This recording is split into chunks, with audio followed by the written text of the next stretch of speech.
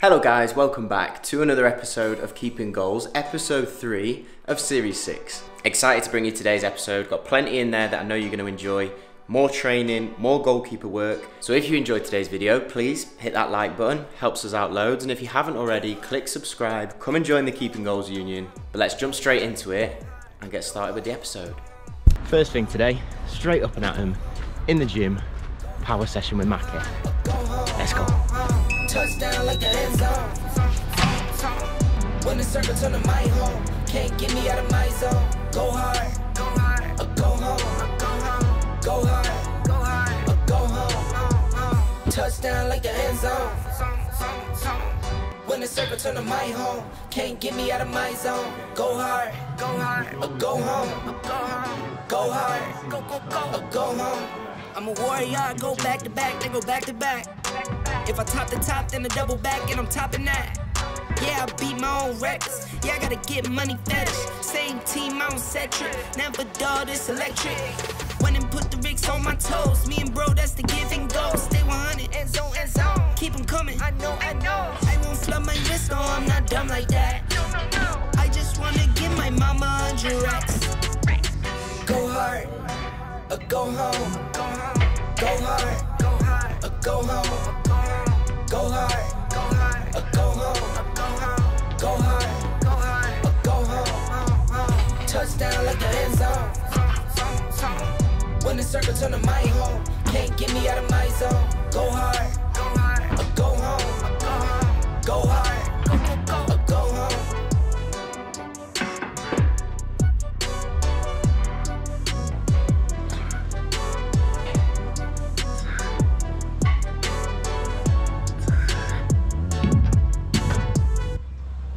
So gym session with Mackie done. A little bit more focus on explosive power and speed. Not as heavy weight, but shifting it as quickly as I can. But now that that's done, it's time to show you guys one of the coolest things about Piteå in the winter, because I'm gonna head out onto the ice and we've got a special guest as well.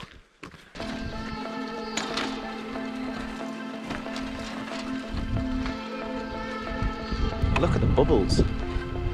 You can see the cracks and the bubbles in the ice. The ice is probably 3, 4, 5 meters thick. So, not much to worry about. And I think it's time to meet our guest. This might be the coolest Keeping Goals intro of all time. Just sliding on in. Franks is back. Frankie's back. How does it feel to be back in Piteå? Lovely.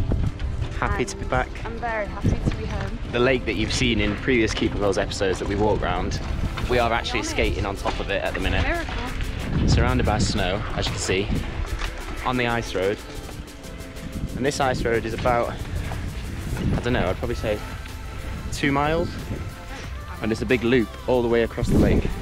So you can come on with your ice skates, you can come on with these little sparks that we've got, or you can walk. Piteå is a very, very cool town, but this is one of the best bits. I'm absolutely loving this.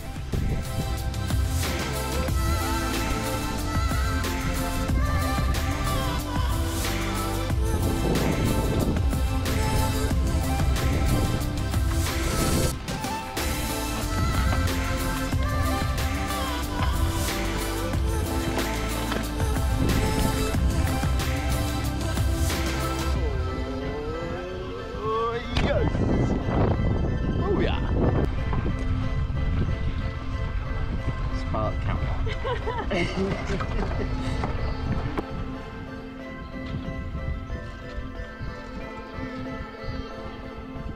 So we're back from the ice. We didn't manage to capture Frankie's dramatic fall on camera, but it happened. It was as dramatic as you're imagining, but it was a controlled fall. I rolled. Stop, drop and roll on the ice. I did think you might test it with the fall, whether you would plunge through. That would have been horrible, can you imagine? But you They're a didn't. massive crack. We're going to chill out, have some lunch, and then get ready for some goalkeeper training. Bring you guys along, show you what we're working on, making saves, diving around. So I'll speak to you when we're on the way to training. Pitch is looking good. They've got the heaters on, the snow's off, and we'll be training outside very, very soon, I've heard, which might be a little bit chilly, but I'm looking forward to it. Anyway, grab my kit, on the way to the dome, boots and gloves ready. Time for some goalkeeping. Let's make some saves.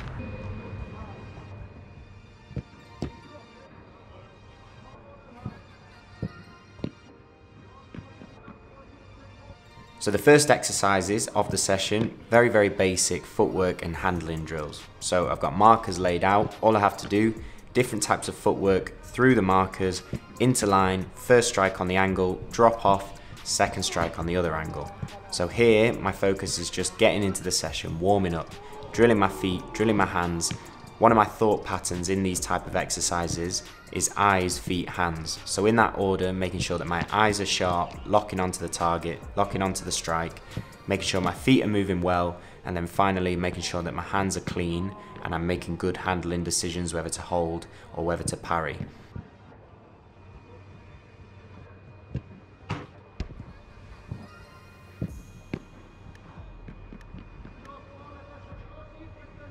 So the next exercise is taking a high ball and then getting set for a strike. But the high ball's got a slight variation. So I move into my front post area, the ball is then thrown back behind me, I have to backtrack, take the high ball or deal with the high ball, and then move in, set for the shot. So that backwards movement when taking a high ball is really difficult, because if you're completely square on, it's very difficult to move back quickly. So I adopt a slightly angled position so that I can move back with a little bit more speed using the crossover step. I then either take the ball or punch the ball, testing out different punches as well using my weak hand, my left hand, and then get set for the strike. I'm practicing quite an aggressive start position with this strike. There's no bodies in front of me, no defenders, so I'm trying to be aggressive and see how that affects my handling and my dealing with the situation. That was something that I was testing in this drill. Now the second variation of this drill is that I'm attacking the high ball forwards, which is a bit easier rather than going backwards. I'm either coming to claim it as high as I possibly can or punch it.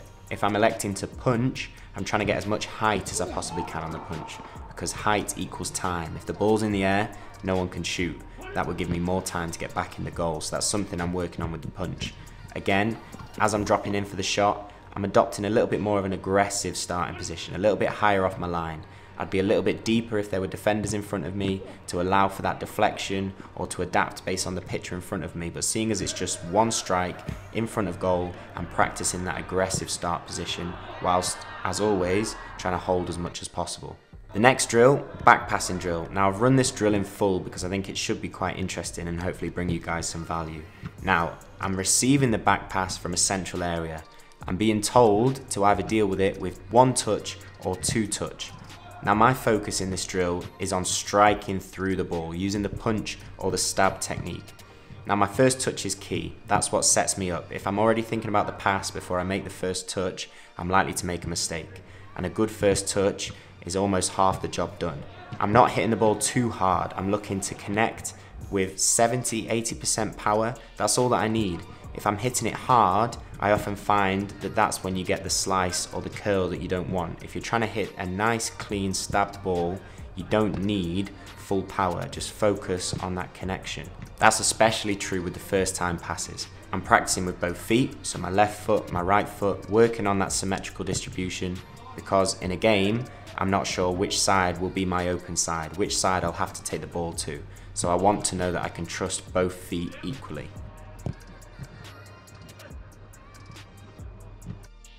Now this one was an odd one. I got the touch slightly wrong. I had to readapt and it actually threw off my pass, which shows what we mean about the first touch being key.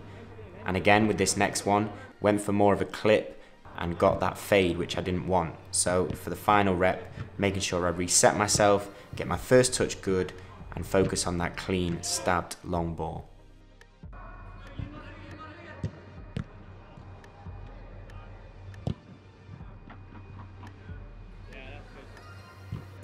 Now the final exercise, taking a cross and then hitting the side volley or the half volley. With these crosses, my aim is to attack the ball at the highest point that I possibly can. In training, this is where I can test my limits. I'm trying to catch at a point that I don't even think I might be able to catch at. Push those comfort zones a little bit higher so that in a game, I know where my limits are.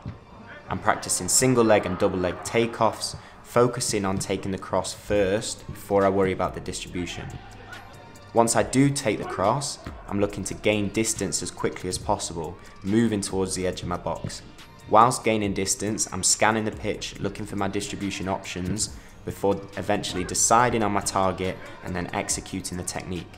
Picking between a half volley or a side volley, and same with the passes off the floor, trying to keep it flat because that way I'll get the ball to its target as quick as I possibly can.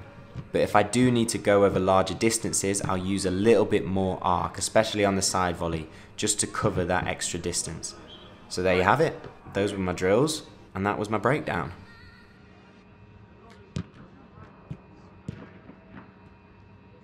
So training done, hope you got a little bit of value from the breakdown. Any questions, as always, leave them in the comments. I'm currently packing my bag because we have a friendly tomorrow against our good friends, IFK Luleå, so that should be good fun. Looking forward to playing. That will be in the next episode of Keeping Goals, as well as something very, very cool, which I'm excited to show you guys. This week's patron of the week is Rory Jackson. Rory, thank you for supporting us. Thank you for supporting the channel. Thank you for watching the videos. We really do appreciate it. We wouldn't be able to make them without patrons like yourself, so a massive thank you.